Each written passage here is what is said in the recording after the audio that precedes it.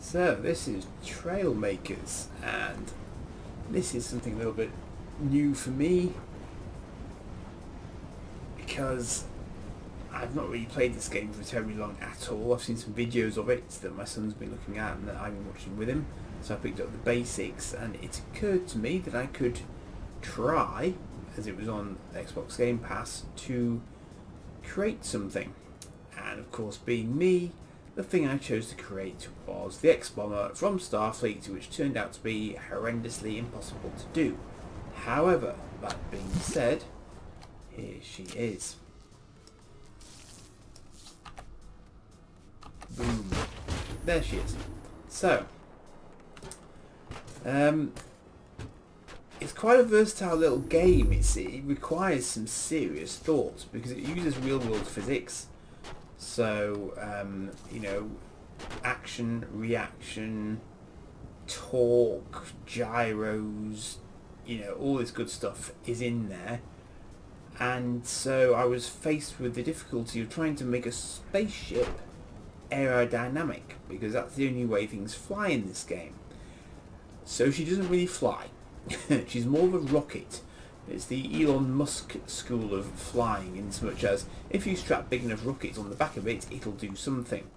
So as you can see, I've done my best to make it look something like it should, albeit it's effectively a one-seater.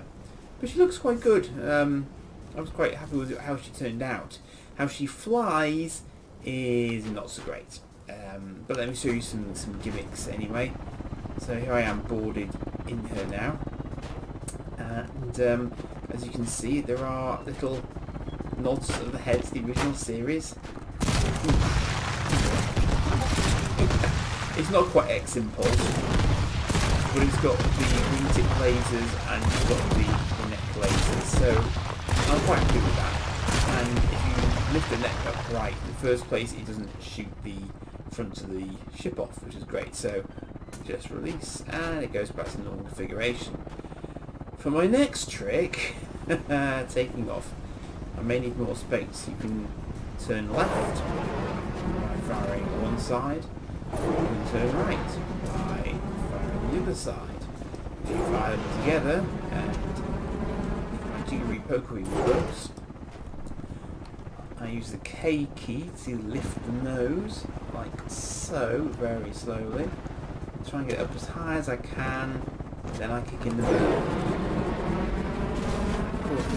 First time, it's going to get broken. I'm really hoping that what happens is that someone will look at this, take pity on me, and then try and help me make a better version of it. She will fly, but I've had to use her. I've used her in the test bed zone before now rather than this zone. So there she goes. There we go. Okay, we're up. We won't go up for long, probably. I'm going to hang on again. But she will fly eventually. The good thing about this game, you can just repair it and sort of remake it and try again, basically. So it's fairly forgiving like that. Try and turn around a little bit if I can. Let's just get the hair facing in a different direction. So that should sort it out for me. Not enough space.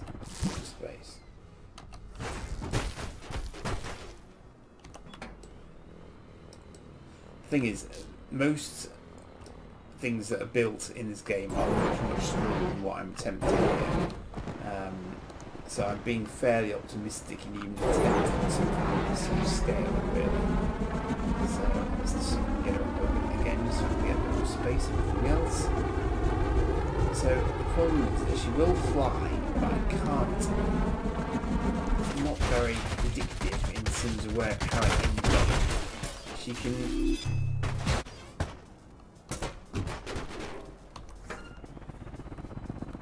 Okay, trying again from this location. It's a little bit flatter and a little bit smoother.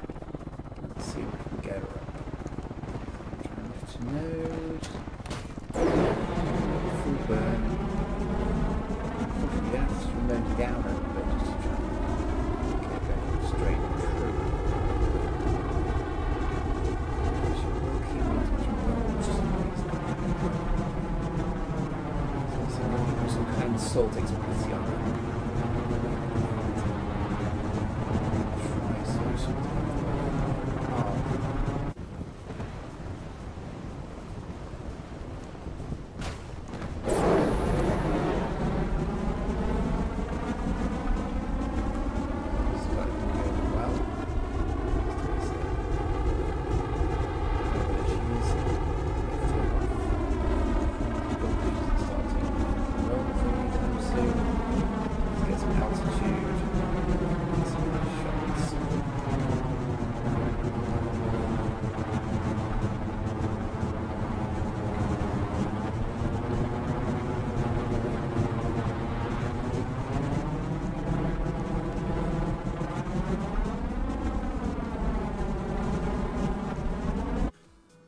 So as you can see, the flights in the real world could have gone better, but I just thought I'd show you the starting point for it all, which of course is the sort of the blueprint building stage of it. And this is quite interesting because in order for this to work, I had to basically start her out like this, which is flat, because you can't start hinges at an angle, so they had to start flat on the horizontal. So she's rigged to immediately deploy the wings and indeed even the neck here. You can see the neck is horizontal as well, and you can just make out in there, you see the cannons lurk in there, so the hinges bring that but the neck up and out of the way of the cannons so that they can fire freely. And of course we haven't got DiX pieces because there was no way I could do that, but I have put in thrusters there just to try and give some sort of extra lift and stability to it, because what I realised as I was tinkering was that originally these were lifting wings, but the problem is the centre of gravity, the centre of mass is somewhere around here roughly. So the lift lifts straight up this way, which puts your nose down because the centre of gravity is ahead of the wings, and so it pushes you into the ground, and that's all you want to do is go straight down into the ground as soon as your engines fire. So you have to counter it, and I'm countering it with these helicopter engines to a degree and with these Dragon jets to a degree, but those jets are only really pushing on my centre of mass. They're not really giving me a lot of lift, so it's very hard to make her flyable and still keep her looking like she did in the series. I mean, she doesn't look bad, and it's quite nice that I managed to get the functionality in that will allow me to have the neck lift and then, you know, shooting from underneath the neck. So this is what happens when you put it into the sort of flying mode. You see the wings pop up, the hinges work, and that's based on an altitude sensor. So basically at any given altitude, that's what she's going to look like. She doesn't look like that when you're sort of building on her. So you can hop in the cockpit there. This is a lot easier to do because you can see this is just a straightforward plain environment. So I press K to lift the nose very gradually, try and get her at a fairly steep angle of attack, and then kick in Z next at the same time and take her off like a conventional rocket really. You didn't quite pull off there, let's try that again. Lift the nose again, and there we go. So the problem is, of course, that tends to give me a bit of horizontal flight, which I don't really want, because it's horizontal with my nose straight up in the air, but it gets me up. The problem is, I'm finding that I do kilt her around quite a lot, and that's what happens. Fortunately, for purposes of this particular sandbox sort of game, it really doesn't matter. But it is irritating when you're trying to create something to work all the time. A large part of the problem, I believe, is caused by my neck hinges, because I think that the neck hinge brings in a degree of instability in my flight because it's wobbling from left to right all the time, and although I've got a stabilizer on board, I don't think it's doing what I expect it to do. But I'm going to drive myself nuts if I try and get this any better at this point, because I don't know enough about the game. So I just thought I'd throw this out there for you to have a look at. And if anyone wants to comment, then obviously they can do, and that might help me fix some of it, or give me an alternative way to look at it, which would be very very welcome because, as I say, I'm struggling a little bit with it at the moment, and I figured doing the show and tell bit might be the best way to try and get some assistance on it. So there you go. So she gets up, not for very long, and she yeets me a million miles away. She looks good. She looks good. I'm quite happy with the actual sort of build, and my initial thinking about how to hinge the wings so that they pop out with a sensor works pretty well. So I get the overall body shape very well, considering it's not really the sort of program that's rigged for that at all. It's just the actual, and I can get her in the air because she's got 10 jets.